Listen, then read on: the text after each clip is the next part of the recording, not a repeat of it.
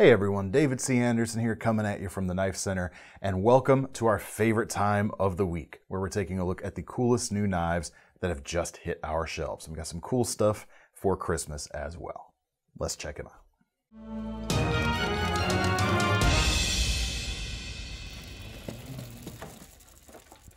All right, I mentioned the holidays there right at the beginning. That's because we've got two new knives from Boker this week, freshly landed, that I think are really good, gonna make really good gifts this year, and they're not too expensive either, so you're not gonna have to stretch too far. And the first is a new pair of exclusives.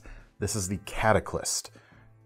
Formerly, much more expensive knife than they are now. This was about $112 for a titanium-handled D2 knife. Now, with this North American exclusive for us here at the Knife Center, $45 for this particular variant. You've got Earth Brown G10 handles and a steel frame lock on the back.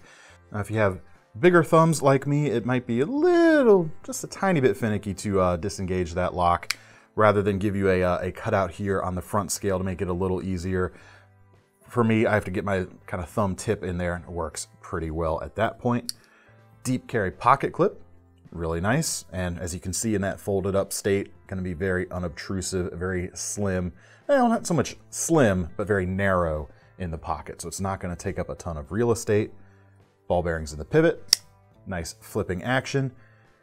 3-inch blade, or just under that 3-inch mark, 440C stainless steel here in a black or a satin finish.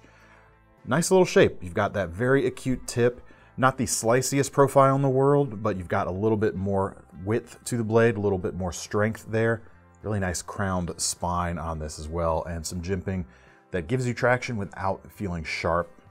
Really cool little knives, especially, like I said, for that $45 price point. Gonna be a really good option this year. The next Boker comes in a good bit more inexpensive even than that, and brings it down into potential stocking stuffer range. $18, this is the Leg, L''egg, like French, like the egg. Leg. Not like legs, like human legs, like the egg. Even though it's oof. That's enough from you. 3 people just got that in the comments. John Kubasek design right here, who of course does the credit card knives for Boker. Another good small knife design from him, kind of a pendant shape in the closed up position. And that closing action, which you saw me just do, is kind of the special thing with this. There's no lock on this knife, but it folds out radially like so, and is held in the closed position by a pair of magnets. So I guess probably if you're wearing a pacemaker, you probably wouldn't want. We're not doctors. Yeah, not a doctor. Also, maybe I should keep it away from the microphone. Hasn't bugged us yet. It's okay? So far. Okay, fine. Thank you, Thomas. But anyway. That's why we bought the cheap knife. The cool thing about this opening method is, you heard that snap there when it opens, that magnet holds it in the open position too. This blade does not fold closed. Like I'm putting a decent bit of pressure there on the spine while being careful not to like poke myself.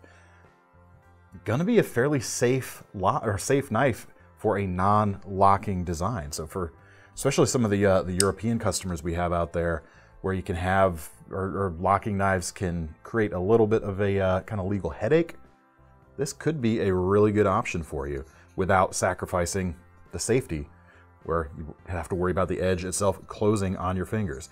And it feels really secure. I mean, I can put a lot of pressure on these handles. Doesn't feel like it's gonna slip or rotate open on me. Really nice. Let's see. I have to even think about which way it needs to close to do it. Really cool. The blade itself, about 1.5 inches, D2 steel, hollow grind. Obviously it's not gonna be everything you want if you need like a larger knife, even something like that Cataclysm with a 3-inch blade. This is just a good, smaller utility blade that could flex into some primary EDC if you couldn't have a lock on your blade. Also a good backup, fit really nicely in that 5th jeans pocket as well. All right, next up, we're back to an exclusive again, and also just talking about the Hogue Deca in general. The Gen 2 Hogue Decas have officially landed, for the most part. Let me explain. It's the same part number essentially as the old versions. The Gen 2 improvements on this knife are sort of an inline change, and we're working to make sure all our photographs are updated on our website. But if you go there and you see the old versions, rest assured it is a Gen 2 at this point, except for our exclusive Wharncliffe bladed versions. We haven't gotten a new batch of the Gen 2s yet, but our clip point bladed versions are now the Gen 2 Decas. If you're unfamiliar with the Deca and unfamiliar with the Gen 2 changes specifically, they kind of debuted the very first of these at Blade Show last year, and we were able to get a preview of that. We'll leave a link to our Hogue Blade Show video up there. They kind of changed two things that people weren't so keen about. The first and foremost, we've now got a deep carry pocket clip on this guy. Very nice to see that direct from the factory. It is reversible as well.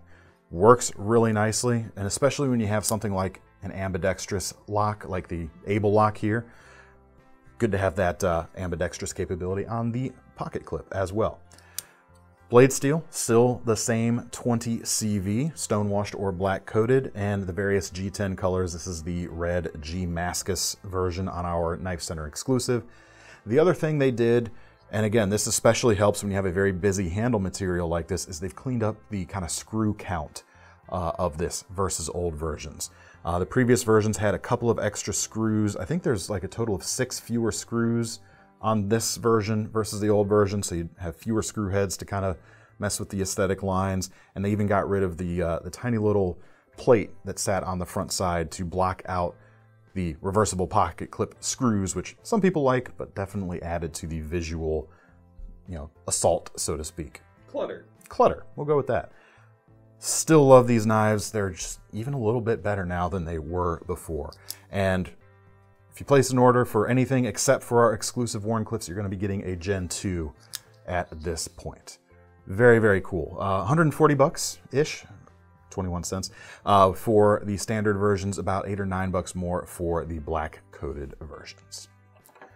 All right, next up, we've got another ambidextrous crossbar locking knife to show you this week. It's a new James brand. This is the Redstone, and a bit of an unusual looking knife, I got to admit. They come in about 89 bucks. We've got a 2.5-inch blade, 12C27 stainless from Sandvik. And all of them are this drop point shape with the almost full flat grind and the partial serrations. Not all of them are coated. You can get a satin blade as well. They're all the same price, however.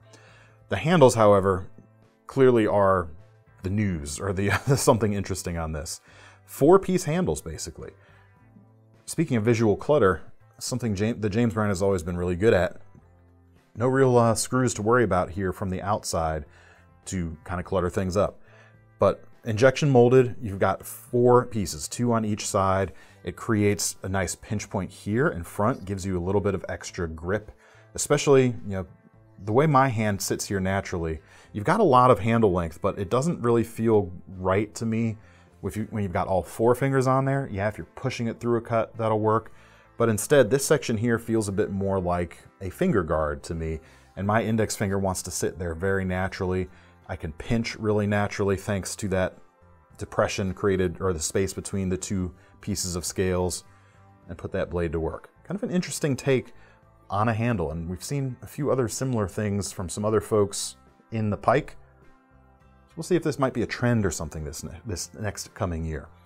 The other thing that you don't notice right away that's even more interesting to me, at least, is you've got a folded steel frame here. It's essentially an integral frame. It's not milled integral, but it is a folded piece of metal there, which is really nice. You don't have to worry about extra screws for back spacers or standoffs or anything. One less thing that you don't have to worry about coming loose, and you've got a nice stable platform for the rest of the knife. Pretty cool. Pocket clip, not reversible in this case, but it is deep carry with this nice wire look. You got a fob there that you could, of course, take off if you don't like. And you've got that ambidextrous lock. You can do the flick closed and open. It's a little bit harder on this one because there's not a lot of mass to the blade. Maybe this will wear in a little more over time. Don't have any experience with it myself, so we couldn't say, because it is a brand new lock, or a brand new knife after all. But it folds up really nice. You got your finger guard or finger hole there, right in that little trough. Very interesting design. All right, next up from Artisan Cutlery, we've got a new Ray Laconico design, and that is the Sirius. 3 tiers to this knife, essentially. The base tier comes in about 70 bucks. With that, you've got a 3.5-inch blade of RPM 9 powder metallurgy steel. You've got a thumb stud. You've got G10 handles and an inset liner lock. But more than just what you can see when it's open, when it's closed there, you can see you've also got a front flipper. And it's a sleeker shape, but you can definitely see the Ray Laconico in this design, especially if you've been following the other Artisan Cutlery designs from Ray Laconico, such as the Centauri. There's definitely a bit of family resemblance here going on. Milled pocket clip on this guy, lanyard point there at the back. Pretty compelling at that $70 price point. You can get it, I think, a couple different G10 colors, or it might just be black at this point, but you can get black or satin blades. That's the intro tier. The step-up tier comes in about $128. It trades the Micarta, or the G10 for Micarta, and it trades up to S35 VN steel, but it still has the thumb stud and the front flipper. And the highest end tier jumps up to about $200, and for that, specs here are really nice for the price. You've got full titanium handles, S35 VN steel again, and no thumb stud on this guy though. They kind of cleaned up the visual profile and cleaned up the handle. You can see you don't have to worry about that cutout there. And the other thing you get as well, frame lock, as opposed to the inset liner lock. Much more gentlemanly than any of the other versions, especially with a nice sleek profile when opened like this. Very nicely put together and very nicely priced compared to the competition. All right, next up we've got 3 new variants from Giant Mouse. This first is a new Ace Clyde, 3-inch blade, 175 bucks. You've got L-Max steel with that upswept profile, nice stonewash finish, nice crown spine, because I believe these are made in Italy, and if there's any spines hanging around, they can't help but crown them. It's just what they do. Gotta love them for it though. Micarta handles, like I mentioned, inset liner lock here. Brass backspacer. I believe this is an actual piece of brass too. I don't think it's anodized. And that wire pocket clip on the back side. Right side, tip up only, folds up, that blade nestles in quite nicely. You've got ball bearings in the pivot and that nice thumb stud for opening. Really cool shape for this guy. Next up, we have the version 2 or the V2 Nimbus from Giant Mouse. Which, if I didn't mention already, Giant Mouse, of course, as a brand, as a whole, is a collaboration between Jens Anso and Jesper Vaknes. So you've got their design language all over these guys. 3-inch blade again, L-Max steel, 185 on these guys. Chunkier handles in this case. You've got micarta that's a little bit thicker and contoured around. So you've got a fairly hand-filling grip on this guy. Still got a bit of upsweep to the blade, but I'd say this is technically a drop point. I mean, well, let's see here. Yeah, drop point. It almost looked like we might have a straight spine going on, but yeah, you do have a little bit of drop here in front of that leading edge of jimping, which is a pretty cool feature, by the way. Deep carry pocket clip, or wire pocket clip, which is reversible. Liner lock is not inset in this case, but you've got a little bit thicker steel liners, and no flipper tab here, a little bit more of a deliberate opener. If you have really narrow fingers, you might be able to get in there and do the middle finger flick, but access from the front side for just thumb opening is a little bit better for me. And then finally, another Giant Mouse new Ace Biblio with natural micarta handles here. Although I think we have green also. Anyway, also 185, 3-inch blade, just under that 3-inch mark, I should say, and 390 steel on this guy. Still got that stonewashed finish, still got that tall, flat grind going on. You've got that chunkier feel in the hand, although if you want a fuller grip, you're gonna have to choke up into that choil area a little bit, as opposed to that Nimbus. I can get all 4 of my slightly larger than average handed fingers on that particular guy without a choke up area. Ball bearings again, liner lock again, flipper tab in this case though. So if that's your thing, this is definitely the thing to look at. Also a really nice thing if you've been looking for a more premium upgrade to something like the CRKT Pilar series. Same great design language with this knife right here. All right, if it seems like I was kind of rushing through those last few, it's because I've got a lot of fixed blades this week. You guys know I like my fixed blades, and I was just excited to get to them. But sticking with Italy here for a minute, we've got the M2M, which is the newest iterations of the M2 series. This is a series of cool drop point knives, several different handle options. You've got your micartas, and you've got olive wood, and this Santos, which is a relative of mahogany wood right here option, which I think looks really cool. Just for a little bit over 150 bucks for all of these guys. Really nice, slightly more compact hunting / small survival knife perhaps. 3.54 inches of blade steel in front of the handles there. M390. With this wide drop point and that full flat grind, you're gonna get a pretty good slicing geometry while still being able to maintain a little bit of thickness behind the spine. So you can have a bit of strength. This is not gonna be a super dainty knife, but it doesn't feel super chunky either. It's got a nice weight to it. Without the sheath, just under 5 ounces. It's not bad at all, especially with this these wood handle scales. Micarta might be a little bit heavier. Man, it feels good, you guys. They've always done such a good job with their handle shapes. If you've got really big hands, the length might not quite be enough for you. I've got just enough length here for all 4 of my fingers, no problem. And the contoured shape fills things up really nicely. It's so good in the hand. Little bit of protruding tang here at the back, and you can use that for some striking if you need to in like a survival or outdoor situation. You've also got a section here of crisp steel, crisp edges on here, which will allow you to scrape something like a fire steel with this knife without having to worry about using your edge. That's kind of one of the quote-unquote downsides of some of the Lion Steel fixed blades is for a bushcrafter specifically, I should say, is you don't have a crisp spine. They go for that crown spine for comfort, but they add that functionality back in here to the tail so you don't miss out on that, which is pretty nice.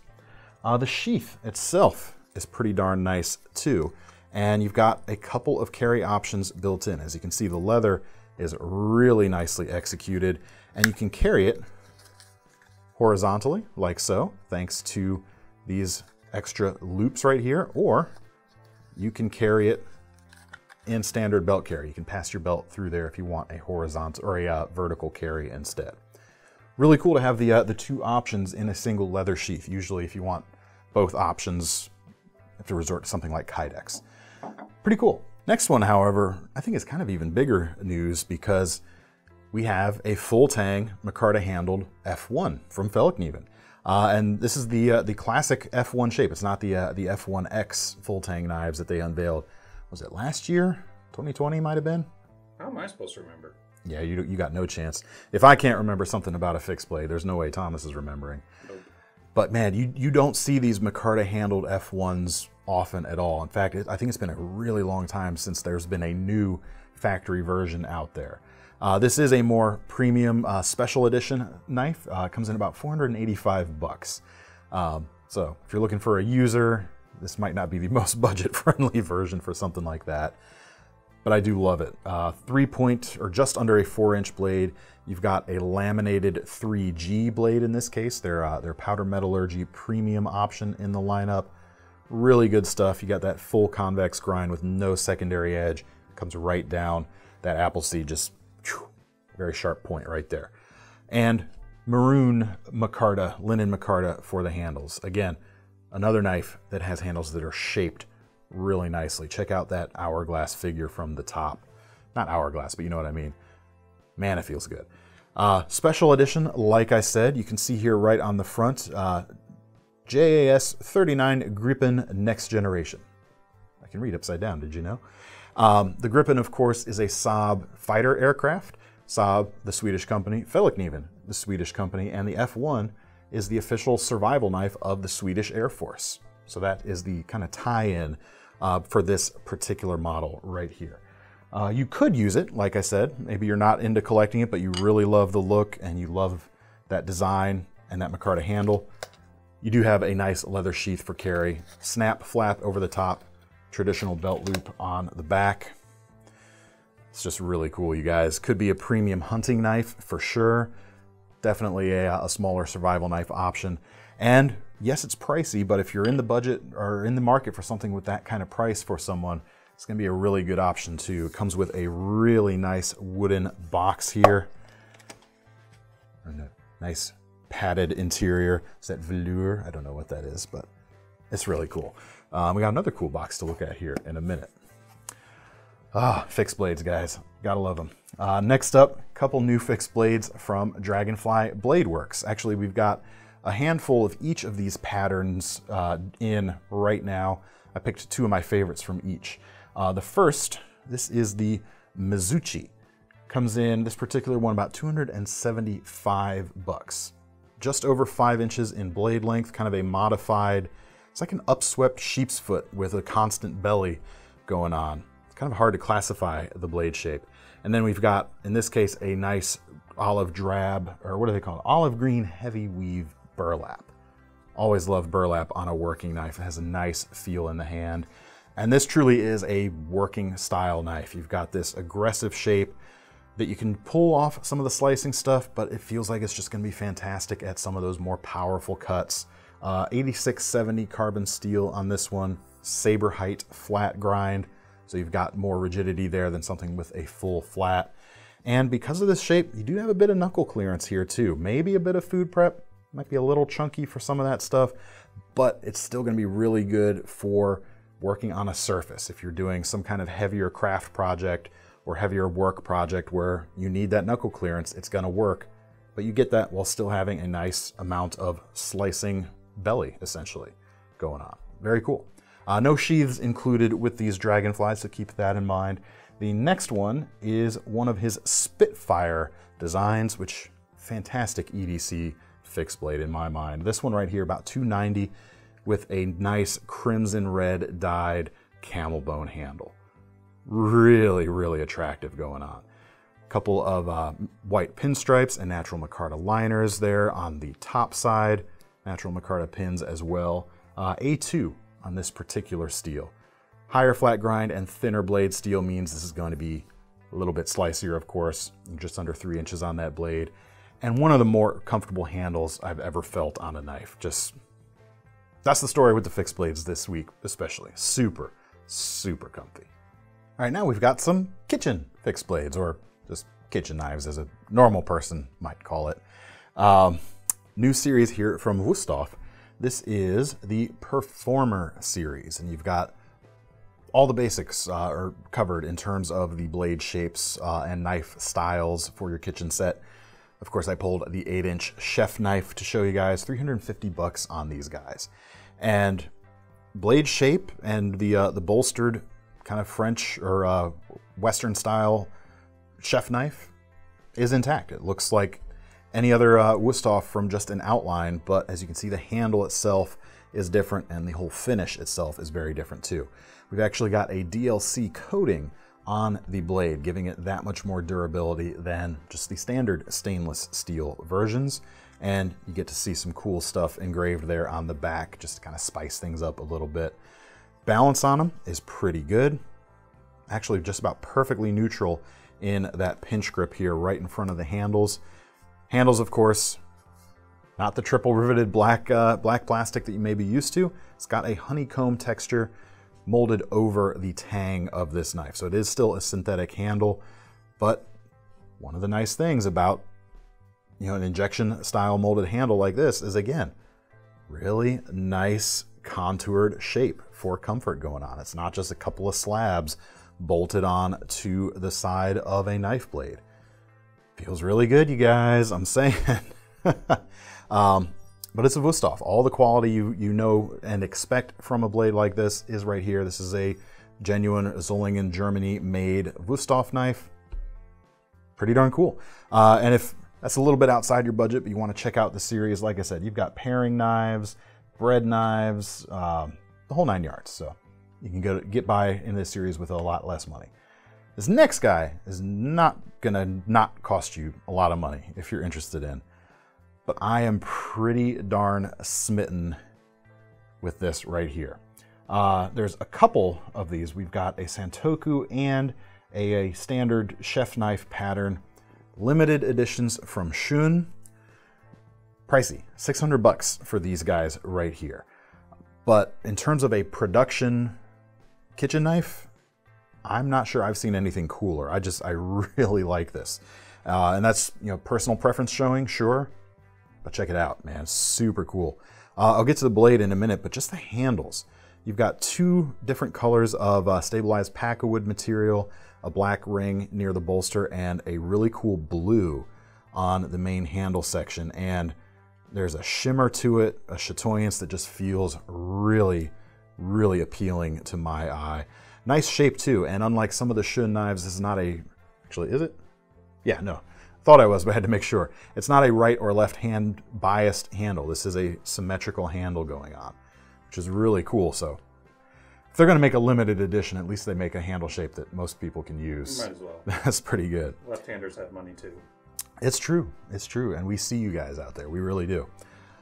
But check out the blades, man. Just check out the patterning going on there. This kind of dual look going on. So that patterning itself is not just, it's not something that's like lasered on there or anything like that. This is actually folded and forged into this pattern. And you've got alternating layers of VG10 and VG2 steel on this. And the reason they say there's an actual performance reason to do something like this, and I'll just kind of read to you what they say, because it's kind of a new concept or new execution of something like that to me. But they say here in the center, it's a little better for finer slicing, and then the pattern gives you a little bit better food release above it. The heel back here is designed for a little more strength, and you've got a little more precision there near the tip. That's what they're saying anyway. I think in use, it's probably just going to behave like any normal blade. You probably, unless you're like 99.99th percentile of being able to feel things, it's just going to feel great. It's going to feel really good, but it's probably going to feel just about the same, but it's going to look really, really awesome. I'll admit it, I'm a little bit smitten with it. And if you're talking about a gifty option right now for something very premium, nice box included with this guy as well. You've got your printed materials there embedded in the front, nice padded so you can keep it there if you're worried about putting it up on a knife block or magnet and someone coming along and messing with it or not treating it well. You can protect it in that guy. I don't know what to say, man. It's probably really good with cheese. Oh, you and your cheese knife fetish, I swear. Useful. It would be really good at cheese, though. Yeah. Yeah, super awesome. And you've got the chef knife, too. We don't have a super heck of a lot of them because they have not made a lot of them either. So if it's in your budget, I highly recommend it. Definitely. All right, that is all the time I've got for today. If you want to get your hands on any of these knives, there will be links in the description to take you over to KnifeCenter.com. Make sure you sign up for our Knife Rewards program as well, because if you're going to spend your money on one of these knives, you might as well earn some free money to spend on your next one. I'm David C. Anderson from the Knife Center, signing off. See you next time.